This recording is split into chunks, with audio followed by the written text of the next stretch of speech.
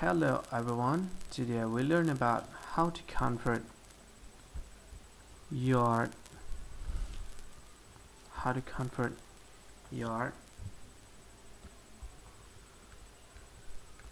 into kilometers. Right? Before we start our solving an example problem of this conversion, you need to know that 1 yard is equal to 0.0009144. Right. Now, for example, I want to know how long is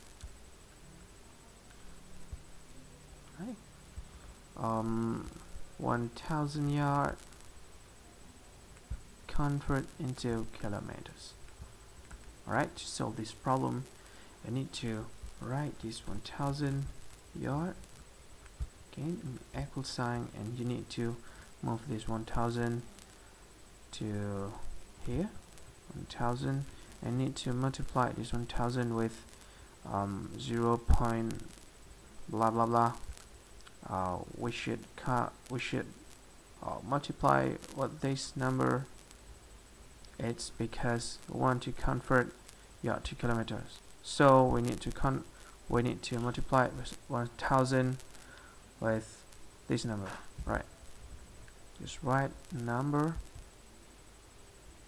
0.9144 kilometers. So